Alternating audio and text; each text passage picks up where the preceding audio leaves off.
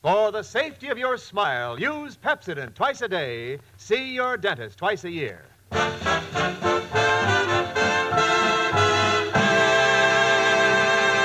Lever Brothers Company presents the Pepsodent Show, My Friend Irma, created by Cy Howard and starring Marie Wilson as Irma with Joan Banks as Jane. Friendship, friendship, just a perfect friendship. When other friendships have been forgot, theirs will still be hot. My friend Irma.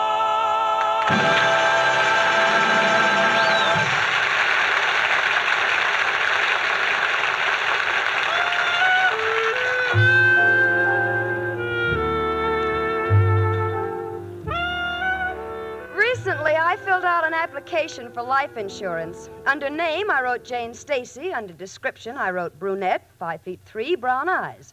Under sex, I wrote female. My roommate, Irma Peterson, filled out the same application. Under name, she wrote Irma Peterson. Description, blonde, 5'3", blue eyes. And under sex, she wrote none of your business.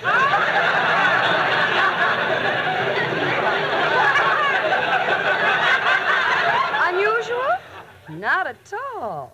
This is comparatively mild for the adorable little blonde I share quarters with. For example, I happened to remark the other night that there's a new car coming out with the motor in the rear. And Irma said... In the rear? Oh, that's going to be so confusing. What do you mean? Well, supposing something goes wrong with the car, you lift up the hood and there's nothing there. Funny, they have 4-way cold tablets and 3-way stomach pills, but they haven't found a 1-way aspirin that will counteract Irma's remarks. So, generally, I ignore them and pick up the newspapers and just read. Jane? What, sweetie? What's new in the paper? Oh, nothing much. Oh, look, isn't that Mrs. Rhinelander's picture on the society page? Where? Right there. Oh, yes, so it is. Let's see. The annual masquerade ball to raise funds for the orphan children will be held tomorrow night at the Long Island estate of Mrs. Richard Rhinelander II. This marks the first time that Mrs. Rhinelander will supervise the affair. Jane. What is it, sweetie? Did you know about this wonderful affair? Why, yes. And of course you're going. Yes, Richard's invited me. Why? Oh, nothing. I'll find something to do. What's that? Nothing at all. I'll just sit home with a deck of cards and play some solitude. That's solitaire. Look, honey, I'm not going to have you stand there pouting. You must realize the tickets cost $100 apiece. $100? Oh, it's nothing. Why, I could even get my Al to take me if I had $200. Come in. It's only me, Professor Kravatsky. Hello, Janie and Irma, my two little sailboats. One trim, the other lost in a fog. Why, Professor? Oh, excuse me, girls. A little joke I picked up on the pier. What do you think? There's a burglar upstairs in my closet. Well, for goodness sakes, why don't you call the police? No, I was thinking of calling a psychiatrist. Anyone who could come into that room of mine and expect to find anything must be out of his mind. Oh, Professor, you're always exaggerating. Your room is not bad. Oh, it isn't. Well, Halloween will soon be here, and you know how most people put a pumpkin in the window and turn out the lights to scare the children? Yes. I don't have to turn out the lights. I just turn them on. No, but what's the use? Irma, I just noticed. Why are you standing there looking so sad? Oh, Richard's mother's giving a wonderful charity ball, and Jane won't take me. Now, for goodness sakes, Irma, stop making a heavy out of me. I have nothing to say about the invitations. But you have influence with Richard. When a girl goes with a fella, she can get him to do anything she wants him to. Oh, is that so? Yes, I have Al eating out of my hand. That's only because it's for nothing. Oh, please, girls, don't argue. Irma, resign yourself. We are not invited, so we are not invited.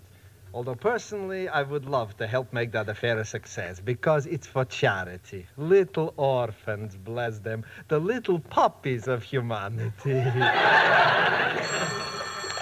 Hello. Oh, yes, Al. Just a minute. I'll get her. Irma, it's for you. Hello, Al. Where are you? Down at the unemployment office. What, Al? You need a lawyer? Well, why? Oh, they want you to take a job? Huh? Well, I don't see how they can make you go to work, honey. This is a free country. Oh, they say you've been getting it free long enough. Well, come over here, honey, and we'll talk about it. Goodbye. Oh, that Al. You've got to hand it to him.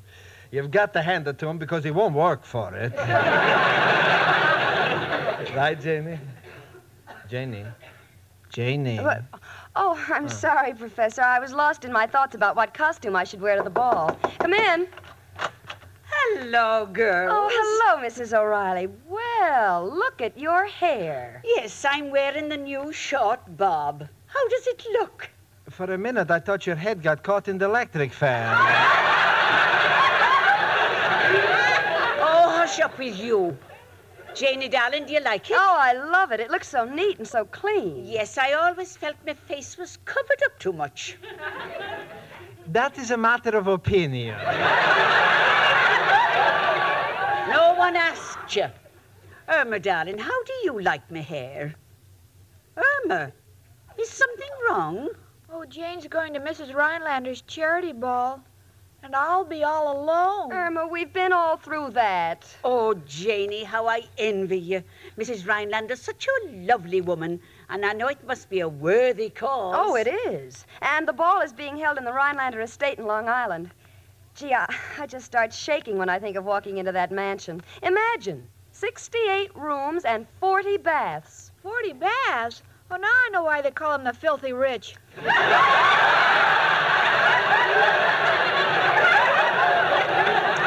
Oh, Janie, darling, you're so lucky. I remember my first masquerade ball. I was a girl in Ireland, and at midnight I met a handsome young man. He took off my slipper and started pouring champagne into it. It held 2 quarts. The bottle, that is. And he insisted on drinking a toast to me beauty. Pretty soon we were both a little, shall I say, high? If you feel it, say it. Yes, and just as he was telling me how beautiful I was, some wise Alec came along and gave him a bromo seltzer. It sobered him up, and I never saw him again. My, how the years fly. Yes, and it's too bad. While they were flying, they had to drag you along the ground.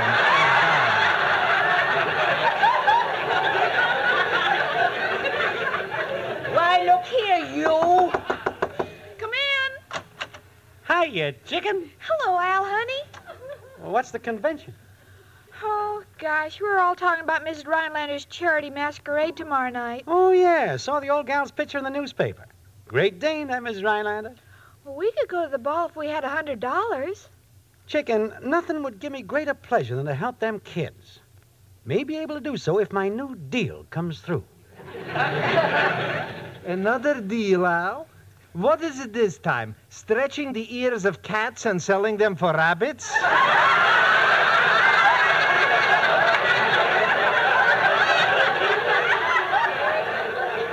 Now, this one is money in the bank. It's a coat lining designed like a deck of cards. So if you're caught with an ace up your sleeve, you can always say your lining ripped. Oh, brother. Come in. Hello, Jane. Oh, company. Yes, Richard, you know everybody. Yes, indeed. Rich, we all want to tell you how proud we are of the work your mother is doing. For the orphan. Well, thank you. You see, Mother just loves children. Oh, so do I. When Al and I get married, we're going to have lots of children. You know, they say children are a man's wealth, and I'm going to make Al a millionaire. That's enough, Irma. Richard, is everything set for tomorrow? Yes, but Mother's a little worried. Why? Well, aside from the fact that the money is desperately needed, Mother wants terribly much to put this affair over. You see, last year, Mrs. Van Clive was in charge of the ball, and she raised $50,000. Uh-huh. Well, naturally, Mother would like to get more because it all goes to charity, and besides, she can't tolerate Mrs. Van Clive. Oh. You see, she's been bragging all over town that Mother can never hope to equal her record, and Mother's determined to do it. Wish one of my deals had come through. could pitch in. Al, by the time your deals come through, those orphans will be old enough to take care of themselves and their grandchildren. Well, Richard, I'm sure your mother's party will make more money than Mrs. Van Clive's. I hope so. See you all at the masquerade tomorrow. Oh? Well, certainly. You're all coming, aren't you? Like to be there, Richard, but you know, it's the fiscal year. I don't want to fisk out on the boys. I would like to be there too, Richard, and believe me, it's not the money, but tomorrow is my birthday, and I'll be $100 old. I would come too, Mr. Rhinelander, but, well, you see, Oh, hold it, everybody.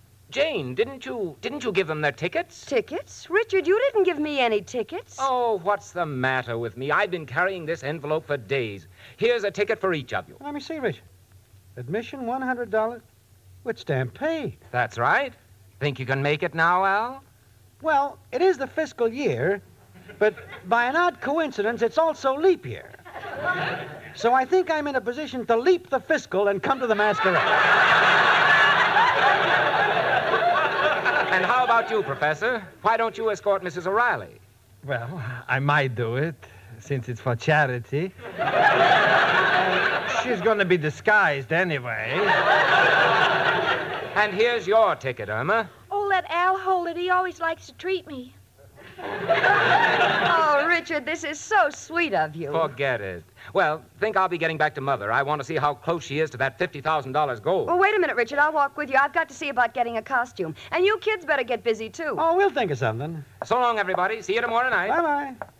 How do you like that guy? Shelling out $400 so we can have a good time at his mother's party. Oh, I hope for her sake it's a big success.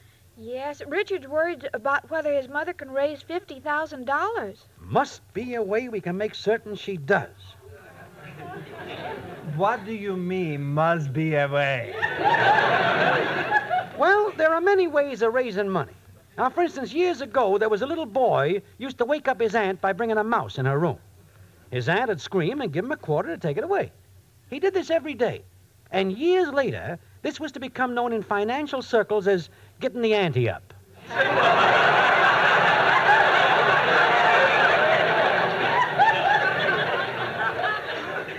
Look, Al, let us not meddle in this thing. Yes, let's not ruin the affair. Okay. And speaking of ruins, I think I'll go back to that wreckage I call my room. I'll go along with you, Professor. I better get started on my costume right away. All right, Mrs. O'Reilly. And remember, when you're finished, if I recognize you, I don't take you. Gee, Al, we don't have much time to get a costume. What shall we wear? Oh, I don't know. I was thinking I might go as Robert E. Lee. Nothing doing, Al. I don't want to spend the whole evening dancing with a steamboat.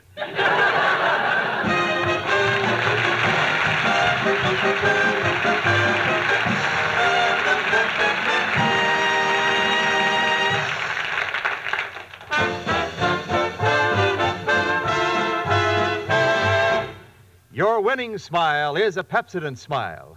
Again and again, people have found it true. The smile that wins is the Pepsodent smile. Jean Chadwick of East Orange, New Jersey, will tell you that her smile has made her doubly successful as a singer and as an actress. When just starting her stage career, Jean decided her talents and her lovely smile would be used to best advantage if she both sang and acted her operatic selections. The idea paid off, for that smile and Jean's artistry charmed audiences everywhere. Radio appearances followed, and her own series of television broadcasts, too. No wonder Jean told us. A Pepsodent smile helps any career. I'll always use Pepsodent toothpaste. Like Jean Chadwick, people all over America agree. The smile that wins is the Pepsodent smile. In recent comparison tests, thousands of people preferred Pepsodent with Irium over the brands they'd been using at home. Yes, Pepsodent won by the overwhelming average of 3-1 for its cool, minty taste, for making breath cleaner and teeth brighter. Try new Pepsodent toothpaste with Irium, and you will see the smile that wins is the Pepsodent smile.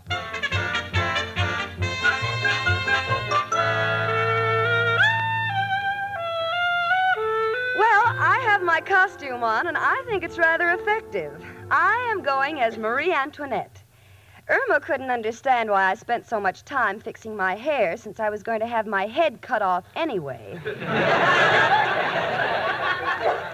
And what I went through before Al and Irma decided what costume to wear, you will never know. First, there was Al, who said... Jane, think I'll go as Jesse James. Nothing doing, Al. You've got to wear a costume. Right, Jane. And then there was Irma, who kept saying... Gee, I don't know what to wear. So I said, Irma, why don't you wear that green costume you wore last year? You know, when you went as a tree? And Irma said... No, someone's liable to come as George Washington and chop me down. Well, that was all my patience could take, so I said, Irma, you'll just have to make your own decisions. And Irma said...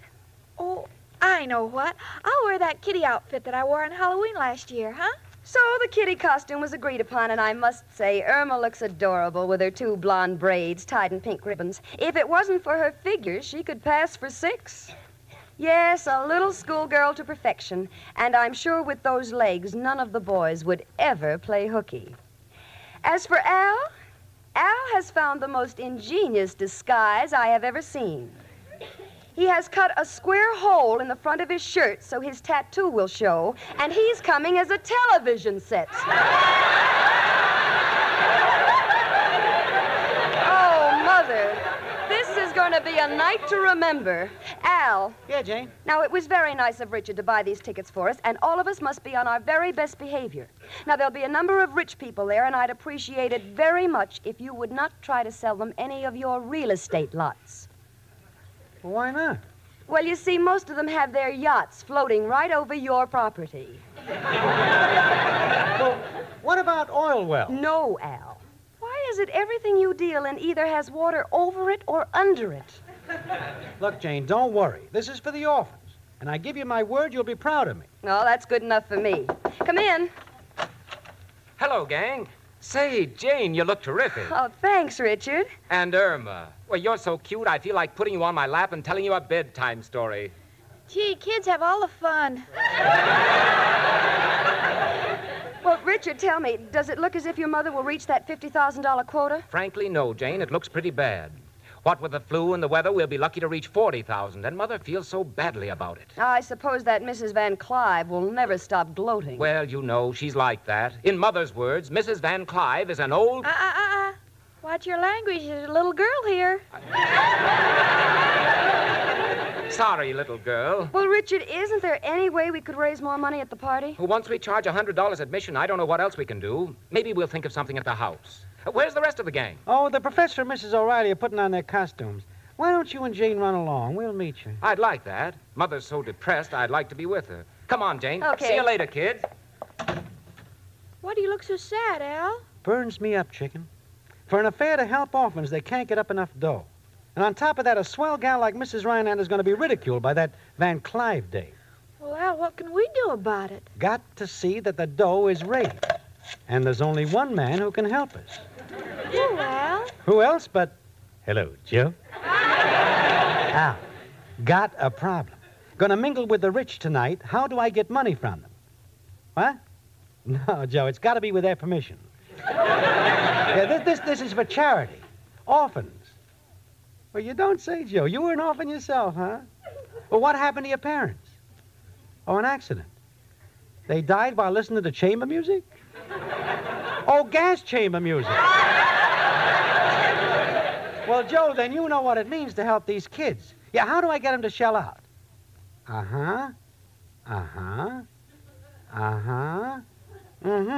Great idea, Joe. Thanks a million. Goodbye, noble friend. Chicken, for once, Joe has come through. Come in. Hello, little girl. Is your mother... Oh, it's Irma. Oh, Irma, you look like a little doll. Oh, thank you. Do you think I can pass for 6? Sure, just be yourself. How do you like my costume, Al? Well, what are you supposed to be? Can't you guess? I know. A rag picker.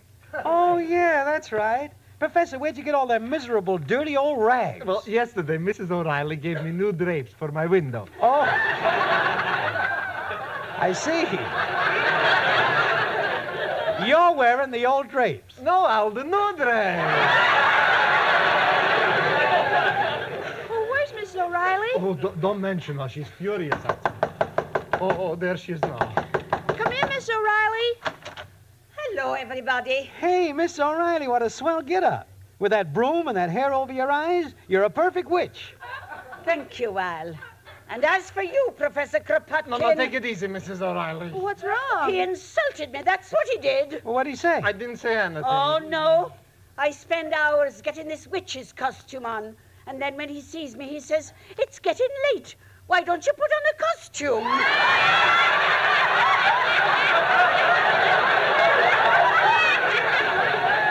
Look, got no time for personal grudges.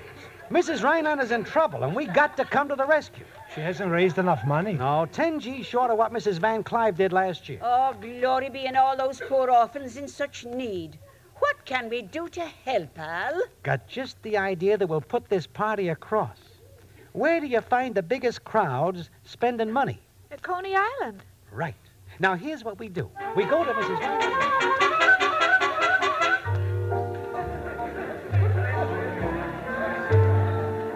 Oh, there you are, Mrs. Rhinelander. Charming ball. Thank you, Mrs. Van Clive. Are you having fun? Yes. Wonderful idea of yours to have this intimate gathering instead of that tremendous turnout I had at my charity ball last year. Really? Yes. Of course, you won't make nearly enough to take care of the poor little children.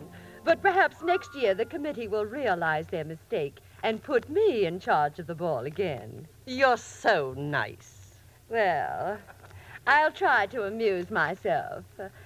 Where could I get a Manhattan? I'm so thirsty. Right over there at the bar. And you won't need any bitters in your Manhattan. Just smile at it.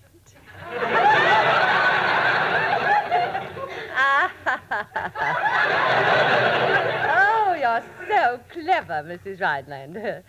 Well, you'll probably think of something amusing to tell the kiddies when they're told they have to sleep 8 in a bed because you couldn't raise the money. Toodaloo. Hello, Mother. Oh, Richard.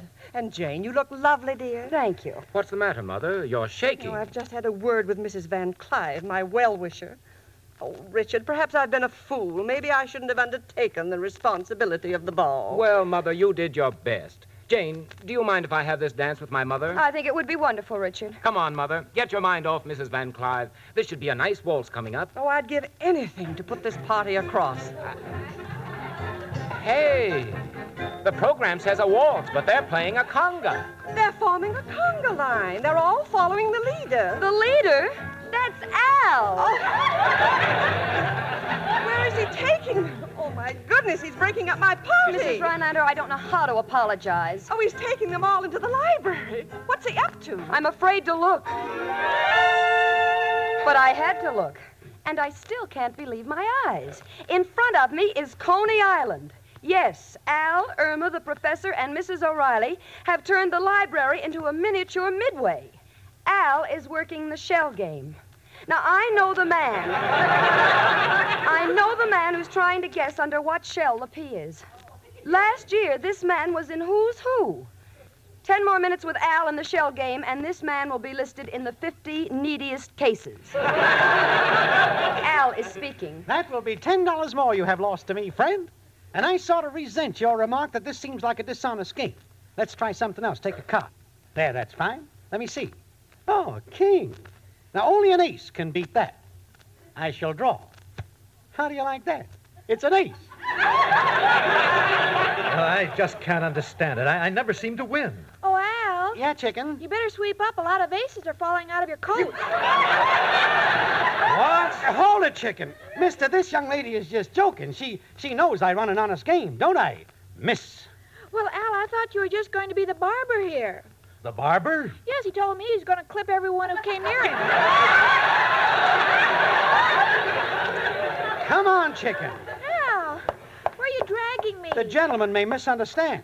And I want to give this dough to Mrs. Rhinelander. Well, look, it's the professor. Hello, Professor. Can't talk now, Irma. Here comes another customer.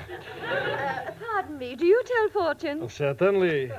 Your name, madam? Mrs. Van Clive. Aha, I see. Let me see your palm, please. Oh, I see a sparkling future. Happiness, gaiety, laughter. And then you get hit by a truck. Oh, my goodness. You are swinging between life and death. Only one doctor can save you. What's his name? A professional secret. Cost you $50 to find out. Well, here's the $50. What's his name? Who do you go to now? Dr. Jones. He's a good man. Keep going to him. Next customer.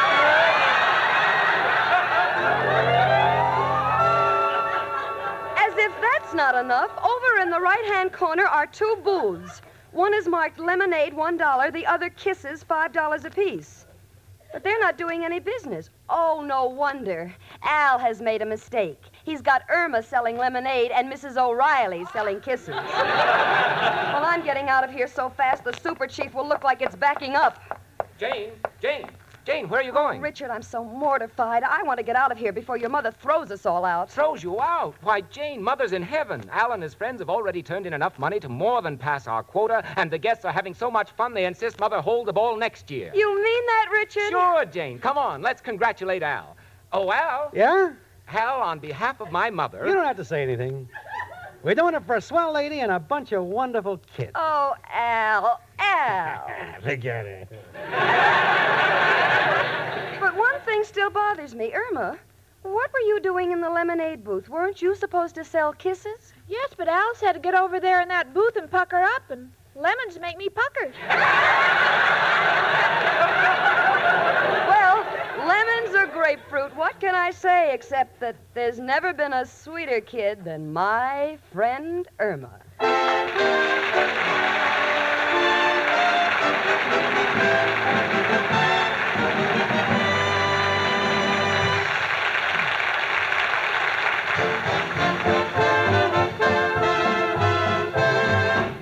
Your winning smile is a Pepsodent smile. Again and again, people have found the smile that wins is the Pepsodent smile. That's borne out by the vote of thousands who tried new Pepsodent toothpaste with Irium in a recent nationwide test. These people were given plain, unlabeled tubes of Pepsodent and were asked to compare it with the brands they were using at home. When their votes came in, Pepsodent won by the overwhelming average of 3-1. These people say new Pepsodent tastes better, makes their breath cleaner, and their teeth brighter than any other toothpaste they tried. Remember, that's not just our opinion. That's what people say. They say it 3-1. They've seen Pepsodent with Irium remove the film that makes teeth look dull, uncover new brightness in their smiles. Try it, and you will see the smile that wins is the Pepsodent smile.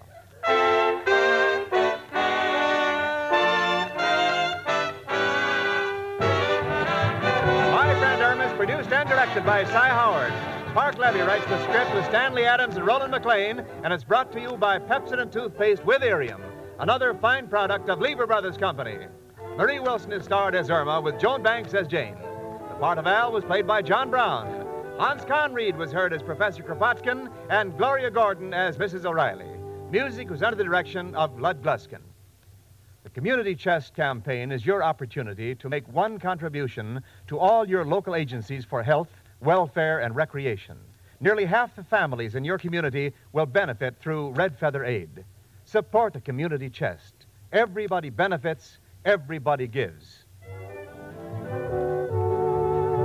This is Wendell Niles reminding you to tune in 1 hour earlier next week and listen to the Lux Radio Theater, followed by the Pepsodent Show, My Friend Irma. This is CBS, the Columbia Broadcasting System.